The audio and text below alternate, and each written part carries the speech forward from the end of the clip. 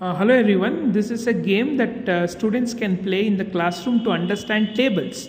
So this is even the primary students and secondary students can play this game in the classroom. You just need a paper. In the paper you can just see I have divided the paper into number of columns and rows and written the numbers, and the end number I written as winner. How to play the game? Now this game is played to, I told you, like to understand the tables, and they will never forget the tables. How to play? Now for example, this game can be simultaneously played by 6 to 7 kids also. Now for example, 2 kids are playing in a bench. So in 2 different pawns they can select, one is silver and one is red color. So this I made with just paper. Now I just require to play this game, I just require a dice here.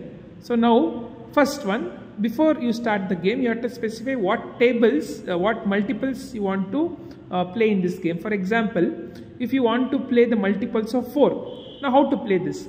Now for example, first student rolls the die, he got 5, okay, so this is 5.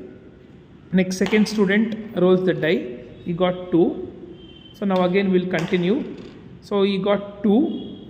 If at all he had got 3, okay, so the pawn would have come to 8. So now if at all the pawn comes to the multiples of 8, he gets one more chance immediately to play. Now for example, he got 8, so now for example he was at 6, okay, he got 2, so he came at 8. Now again he gets a chance to roll the die, so it is 9 again.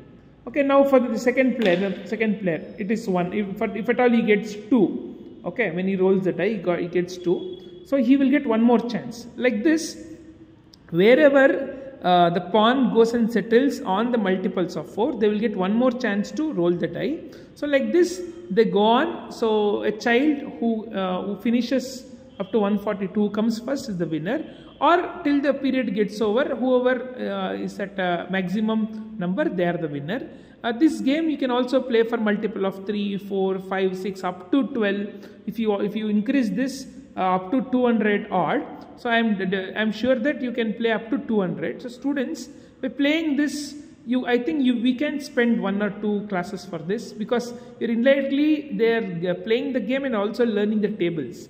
So you can extend this for different tables. So this I thought an interesting activity that I would like to share among teachers. So thank you.